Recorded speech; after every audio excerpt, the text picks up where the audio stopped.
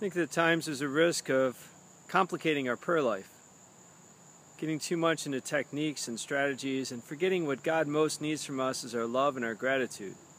Put love into your prayer. Let Him know how grateful you are. Pour your heart out to Him.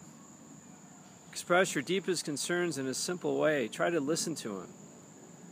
I think it's great to read Scripture. I think it's great to have meditative prayer, but it's also beautiful just to be with God, to listen to God, and to love God.